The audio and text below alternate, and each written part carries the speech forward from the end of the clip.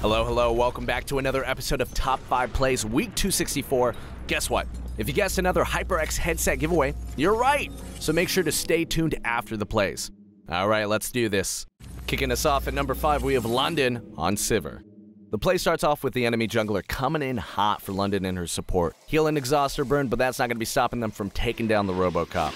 Ezreal gets cocky and decides to 1v1 Sivir in a sea of minions. Her boomerang blade hits both Ezreal and Tahm Kench on the front and back. She flashes, resets her auto with Ricochet and gets the kill and level 6. She uses On the Hunt and lets Tahm Kench's shield fade and then goes for the bench. Echo throws out the Time Water. She absorbs it with Spell Shield and she takes him down just before the Convergence activates.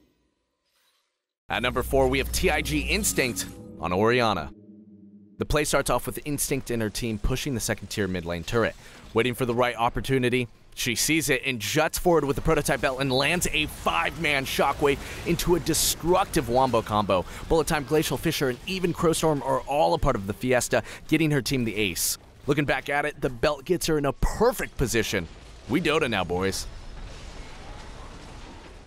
Our first Master Tier play for this episode comes from Compma 4 on Darius. Compma immediately rushes after the Yasuo. He's going to be hitting him with a crippling strike. Braum jumps in, takes a decimate with his teammate. However, Yasuo gets a 3-man knockup into a Last Breath, into a 3-man Convergence stun, and it's not looking good for his team, but Compma finds Yasuo in the clump and ults him, getting the reset. He chases after the Echo, gets the execute. He targets Braum next for the triple, gets exhausted, tries to hit Tristana, but gets pushed back by Buster Shot. Tristana tries to finish him off with Rocket Jump, but she gets dunked on, and poor Rammus accepts his fate, and Compma gets the Penta.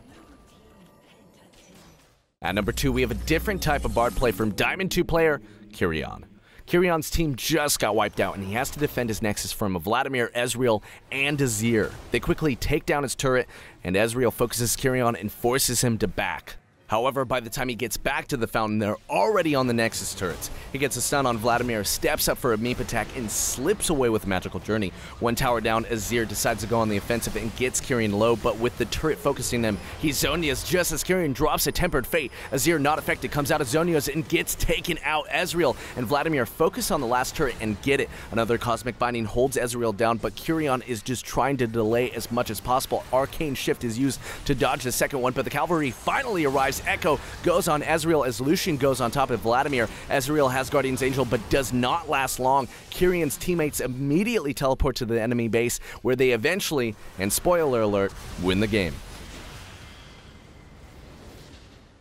And the number 1 spot goes to our second Master Tier play, Kyoko's Bay on Ezreal. A fight breaks out in the jungle and the red team back office Trundle teleports in. Kyoko is going to be staying in the back line and shooting Mystic shots for days, so we got a counter for you.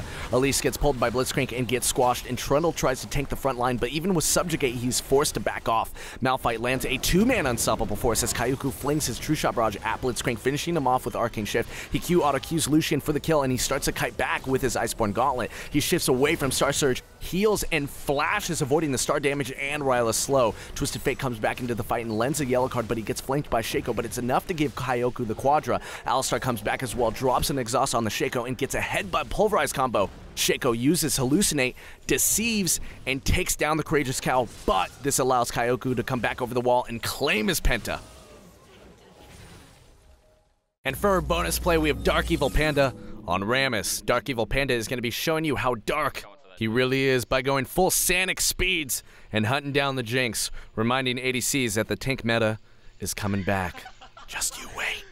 Now it's time for you to get your hands on the new HyperX Revolver headset. All you have to do is click the giveaway link at the top of the description box, and it will only take you 30 seconds to gain a free chance at a new fresh headset. Also, if you got the monies and you want a pair right now or for a buddy, you can help support us by using the link in the description box to pick up a pair.